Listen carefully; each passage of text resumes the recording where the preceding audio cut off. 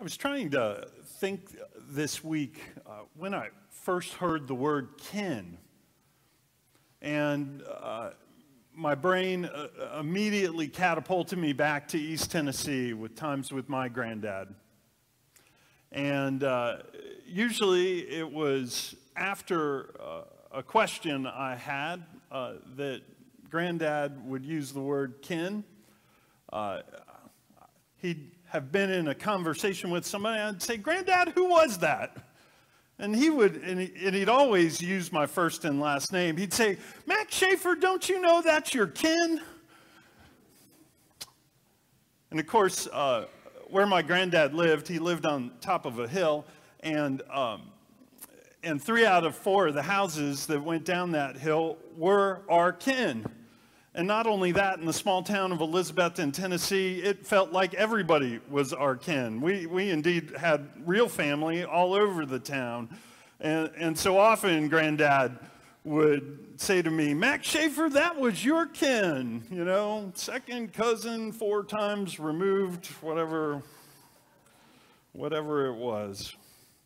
Well, I just returned yesterday from 8 days in St. Louis at the General Assembly with our Presbyterian kin.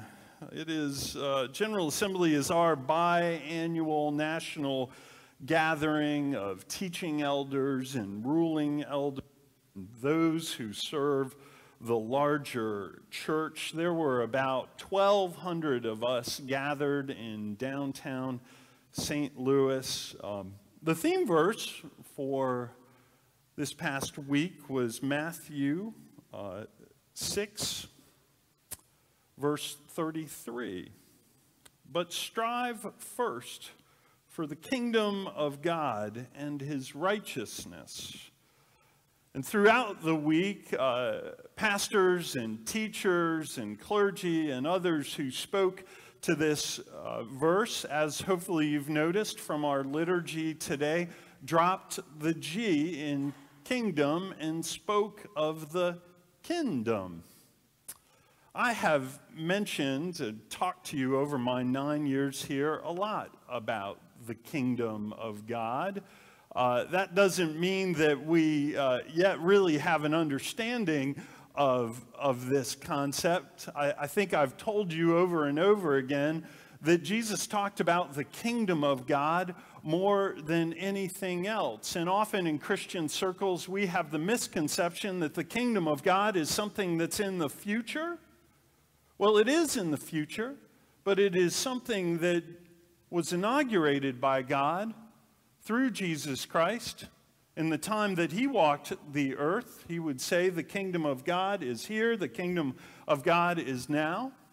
So for us, as followers of Jesus Christ, the kingdom of God is past, it is present, and it is future. And it is always something, as followers of Christ, that we are trying to live into.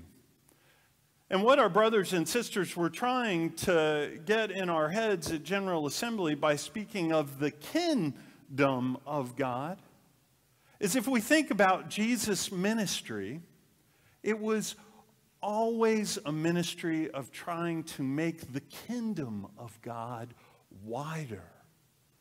That's what he would do in his ministries, breaking down barriers between people,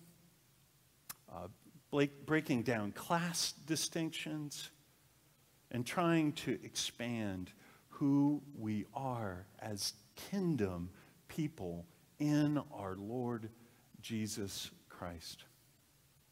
During my time at General Assembly in the plenary sessions, that was when all 530-something commissioners were together, the moderators would have us turn around and face some of the other commissioners who were there, and we would have kingdom time, a little time of fellowship. And us folks from New Hope Presbytery here in this part of North Carolina would turn around and face the national capital Presbytery folks.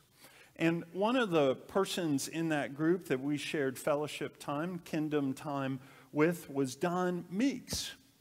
And on Friday, Don turned out to be one of our preachers in worship as we were all together. So it was fun to see somebody I had just been sharing fellowship with take the pulpit. And Don spoke of the times we are in, hard times in finding unity.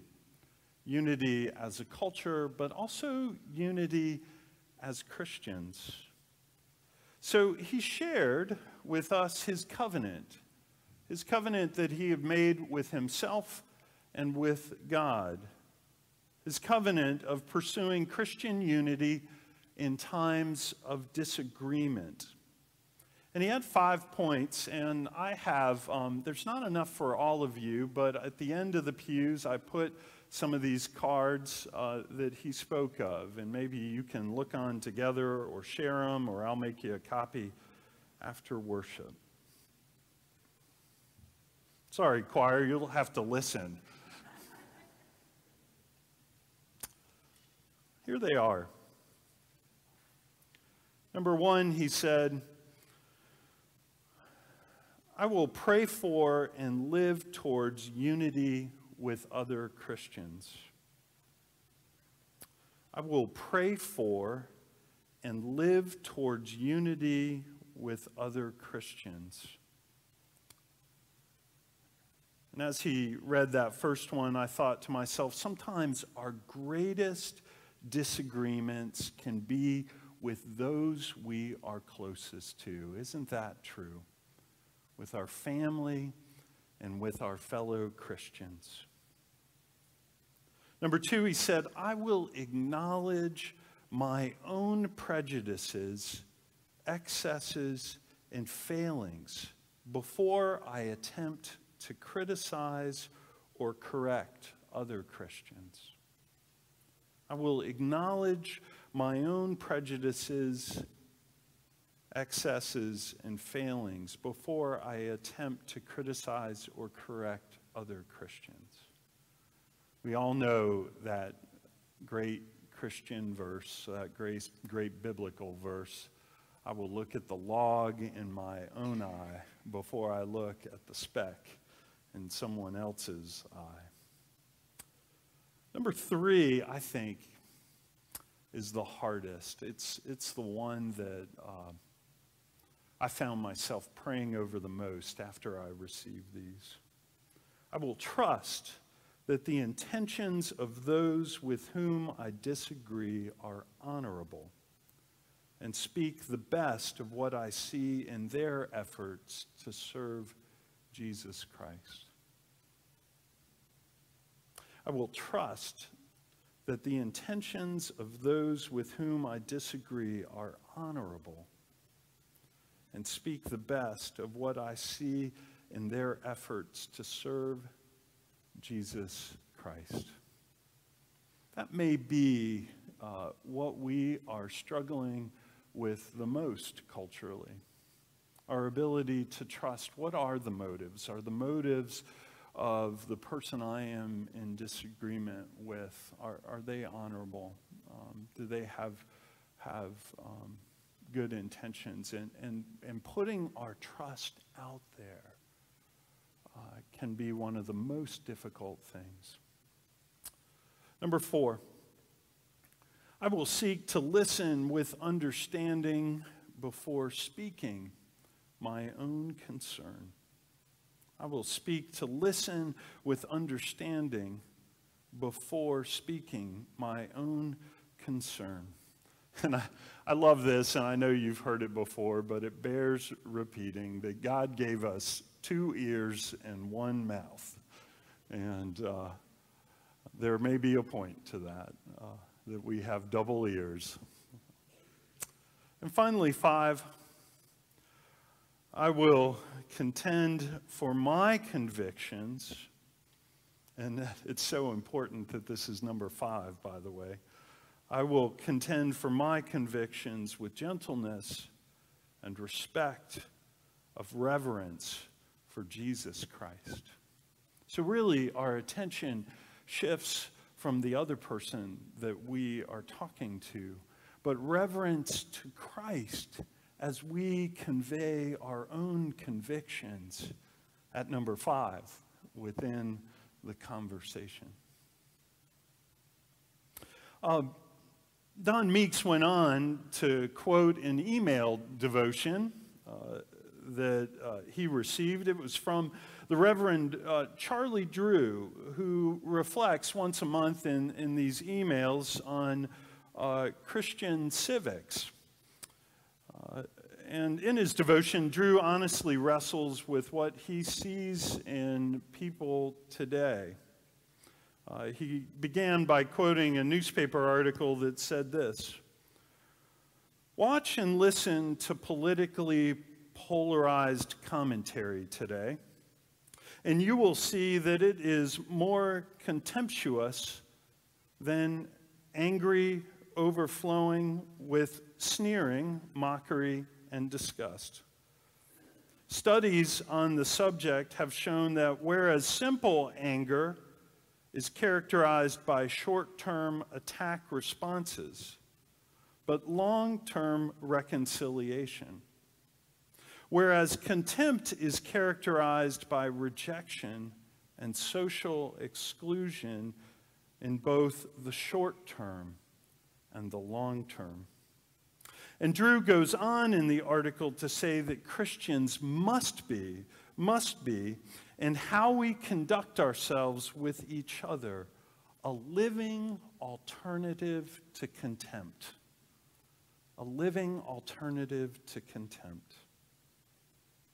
I think he is so right about contempt. Contempt is something that seems to sow its seeds deep within us, and it is so very difficult once it is there to untangle it ourselves. Jesus, in our stark disagreements and repulsions of other people's views, would never call us to postures of contempt. While working together for the kingdom of God, we must self-monitor our levels of contempt. For while standing up for what we perceive as just does not mean destroying the one we perceive as unjust. To the contrary, we must love. And when I speak of love, I speak of strong love in that situation. We must not nurture the tangible vines of contempt for others in our heart. For the kingdom of God is wide, and it is filled with a plethora of people we have nothing in common with other than, and particularly in the kingdom of God, being brothers and sisters in Christ. So in light of these thoughts, we say, come, kingdom, come. Amen.